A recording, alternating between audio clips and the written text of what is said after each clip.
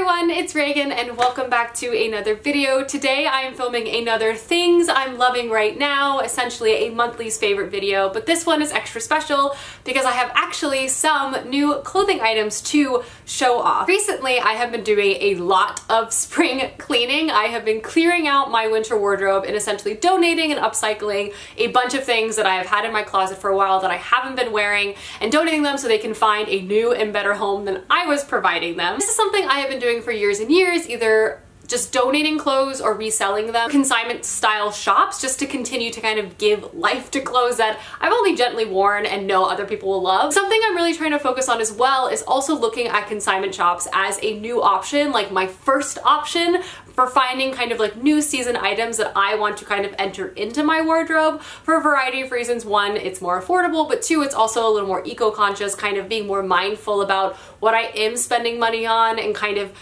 reducing my footprint when it comes to fashion. With that in mind, I have been shopping recently for some new spring and transitional items to add back in. So with that in mind, I'm really excited to say I am partnering with ThredUp for this video and for this spring transition haul that I'm going to show off for you guys today. If you're not familiar, ThredUp is an online consignment store and they have thousands upon thousands upon thousands of items. Every store you could possibly think of on their site, and they're essentially kind of reselling gently used items for purchase, and I have been using them for a while and I really like them because I can always find my favorite brands and styles. Often I find things from just last season that someone liked but for whatever reason has decided to clean out of their closet. And there, I buy it for way discounted prices and it is now entered into my closet, kind of giving it a new life, which I think is really awesome. Their site is also really easy to navigate, which thrift stores sometimes cannot be. You can filter by store and size and style. Basically any permutation you can possibly think of, you can kind of sort the site that way, which is awesome. So you can always find like really cool and unique things. Today I found a bunch of really awesome stuff I'm excited to show off. Pretty much everything is around $25. I actually have two things that are under $15, all of them from premium stores.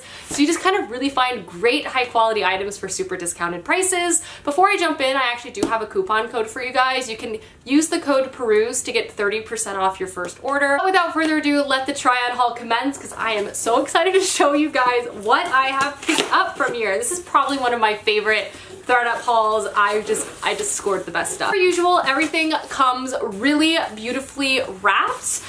This time round, I really focused on finding some of my favorite basics that I wear all the time, and then also just adding like a few key pieces in to kind of fill some of the gaps in my wardrobe. Namely, I did need a dressier item to kind of add to my workwear wardrobe, so something that can be a little dressier that I can wear to evening events if I need to.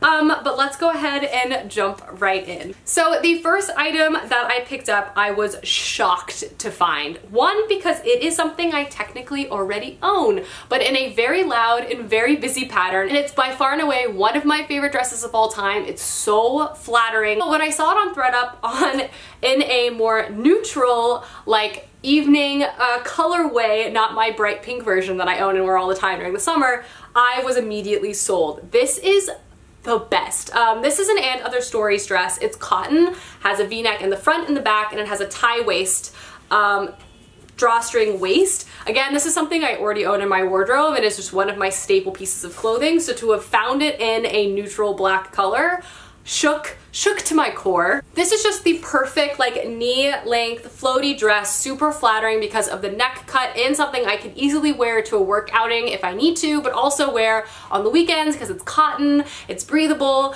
and it's just like one of the most versatile dresses in the entire world. And the price I found this at is just wild. This again is an And Other Stories dress, one of my favorite stores, and this was originally $95, which I can attest to because I own it and bought it for full price. But I found this dress on ThredUp for $22. Literally like new condition. It has the belt as well. It's so cute and I can't wait to wear this literally all of the time. You can dress this up, you can dress this down, you can wear this as a pool cover up and wear it to a nice dinner. I'm not kidding when I say versatile. Next few items I'm going to show off are from Madewell. As you guys know, Madewell is my favorite store of all time. So I was able to find this tie-dye t-shirt on ThredUp. Again, this is from Madewell. So this is a t-shirt I've had my eye on for over a year.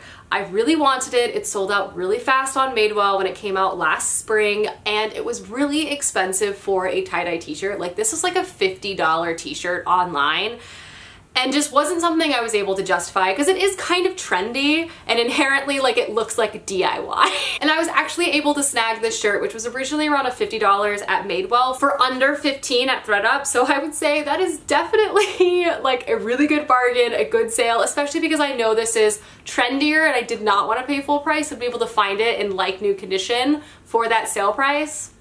Thrilled. Next up is another t-shirt, but from And Other Stories this time, and this is my favorite type of t-shirt. They sell it in a bunch of different colors and versions, and I have purchased every version of this type of striped shirt from ThredUp because I can always find them on sale there, and they're my favorite. I wear them a lot. So when I saw this again for under $15 on ThredUp, I immediately bought. It's this super cute striped bright red and pink collared striped shirt, again from And Other Stories, and this really sturdy cotton. I've had versions of these for years. They wash really well, and I already know I wear them a bunch in my wardrobe, so I loved this color combination, and I got this in a US size 8 to be a little more oversized, but I was so thrilled to find this. I love it so much. And again, this is from And Other Stories, original price around $48, and I got this for under $15. I want to say at $13.99. So a really good deal, and I know something I'm gonna get a lot aware of in my wardrobe. Like, you can wear this with a cardigan by itself. Valentine's Day, I mean, the color of this I think is so fun, so bright. Makes me happy. The next item I was so thrilled to find on ThredUp because they're so expensive IRL, and it is a pair of Outdoor Voices leggings. I'm a huge fan of this brand. I have a few pair of their leggings to wear them when I go hiking and things like that. They're super comfortable, but they're expensive and they very rarely go on sale. So to find a pair that, you know, much more comfortably in my price range, plus in the cutest pattern and color, they're like this blue with these dipped legs, I love so much. They're adorable. They're something I wear not just like, you know, to work out or to go on a hike or a walk or whatever outside, but I also love to wear them after work or on the weekends to relax in.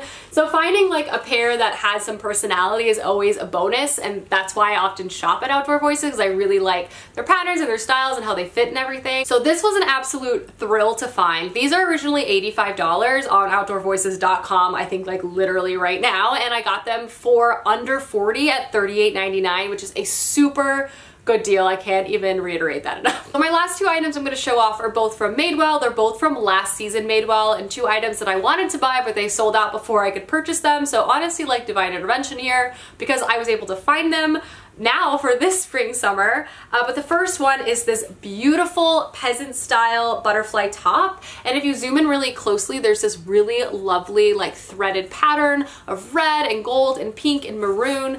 This is just something I wear all the time. This is a classic cut and color that I wear to work on the weekends. I love that it's light fabric. This cotton is super breathable, and I love that there's a subtle pattern to it. I think it's literally like new. I'm not even sure if anyone has ever worn this.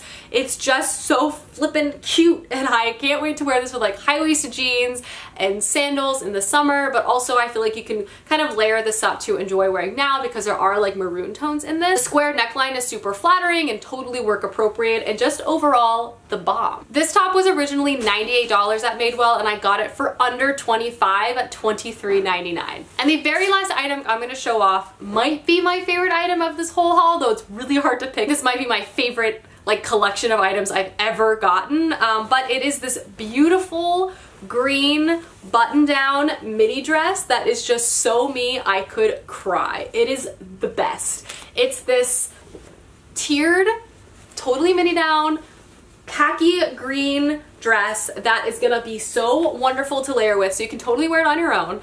I can throw like a denim jacket over this, wear this to work super easily. I can wear a white t-shirt underneath this to prevent that sunburn during spring summer life, or I can do like something super bold like this red and pink striped shirt underneath this as well.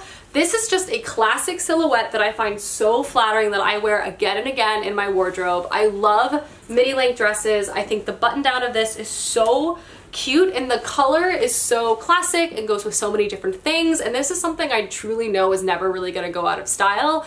I mean, it's a midi length classic green style dress. It's just so flippin' cute. You're not gonna believe the cost I got this for. So this dress was originally $120 at Madewell, and I got it for under $30 at $28. I mean, such a good deal. So that is my thredUP spring transition haul. And again, I do have a coupon code and a link I'll leave down below. It's really a great site. You can find some serious amazing deals on there, so I highly recommend checking it out. But now to jump more into the pop culture part of this video and talk about my favorites for TV, music, and TV shows. It's a big month for all of those things. First and foremost, jumping into music, I've honestly been almost exclusively listening to Halsey's new album. I really like it. First listen to, I was like, oh, this is pretty good. But by like my third or fourth, it's honestly one of my favorite albums. I just feel like it has so many different like genres she's referencing at all times that it just makes it such an interesting compilation. I've also been re-listening to Harry Styles' album because I'm getting like re-excited for the concert I'm seeing him in like 6 months. So I just really love his new album as well. I mean, it's been out for a while, but I've just been really loving listening to it at all times, basically. I have to say, I have been in general listening to less music because I have been discovering audiobooks so much for the past like 6 weeks. So almost all of my music time has turned into audiobook time in a lot of instances, like during my commute and during a lot of my work hours. But when I do listen to music, I would say I'm definitely listening to either Halsey's new album or Harry Styles' new album, which have been great. Moving on to movies. So this is very exciting in my opinion.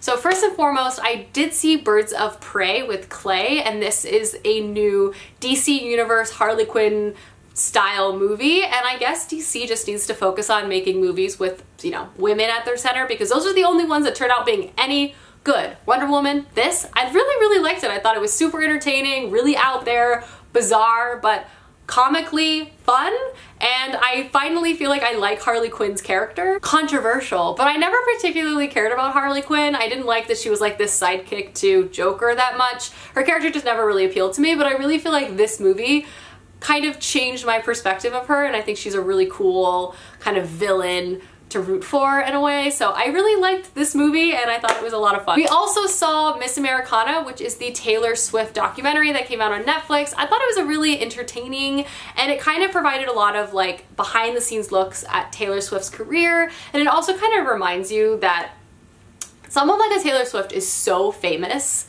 that it's hard to remember that she's a human being, and I really feel like it provided a lot of humanizing elements to her character and her story, and also like reminded me how young she was when she kind of rocketed to fame. The whole Kanye West thing happening when she was 17, I completely forgot about. For some reason I thought she was so much older, which was obviously not the case. So it kind of frames the whole thing in a much more heartbreaking way. I always feel like Taylor was a lot more like open than she has been in the past about some of her own struggles and her perspectives and her beliefs, which I thought was really endearing. Overall, just watching the music making process was really cool, and I just really liked that element to it overall as well. And to kind of wrap up the movies, I did make Clay watch Your Name. This is the second time I've seen this movie. I already know I love it, but it was great to make him watch it and experience. He ended up really liking it, so we definitely want to see Weathering with You, which I think is his newest movie that's out right now, before, you know, it's out of theaters, because we both really liked Your Name, and we watched 5 centimeters per second too, because I felt like he needed to, you know, see both to get a full handle on this amazing director. But we do plan on watching Parasite and Jojo Rabbit soon because they're rentable now, which just kind of like makes it's so much easier. So yeah, those will definitely be watched soon. And the last category is TV shows. So for the most part, it's kind of the same. We've been watching The Americans and really liking it. So I'm just gonna kind of skip over that and move right into the reality TV part of this, because that is the most important part. First and foremost, Survivor 40 aired. This has been my most anticipated reality TV show in what feels like forever. I mean, to have been given an all-winner season, $2 million prize of all of my faves. Like, I'm rooting for so many different characters. It's almost confusing and like heart-wrenching, but I really do hope a woman pulls out a win, just because a woman has not won Survivor in a while, since like the mid-30s, which is a little ridiculous. So I don't know though, I love so many people. I hope Boston Rob goes early. Point is, I'm not gonna like spoil anything, but I probably will be doing recaps on my Instagram stories. So if you're not following me on Instagram, check me out there. All the Survivor goodness, because I'm gonna be recapping so much, because I cannot wait.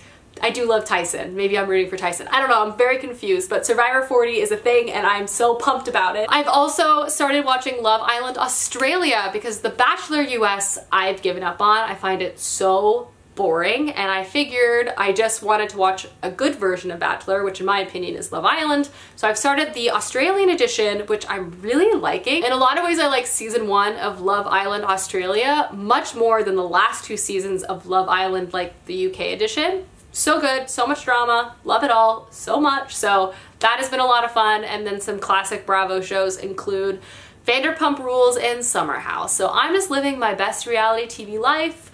Don't worry about me, I'm thriving. And then also there's The Circle on Netflix, which you would think would be like the most absurd and ridiculous reality TV show of all time, but it actually turns into like the most wholesome, heartwarming show that you just wouldn't expect. It really comes out of left field, and I've really enjoyed that as well. But yeah, as you can see, I spent a lot of time in February watching reality TV, and I have no regrets. Only love for myself. So yeah. Alrighty guys, those are all of the things I have been loving, and also a look into some of the new clothes I've picked up for my wardrobe. I hope you've enjoyed this video, and a big shout out again to ThredUp for working with me and sponsoring this video. And I will see you guys soon with another video soon. Goodbye.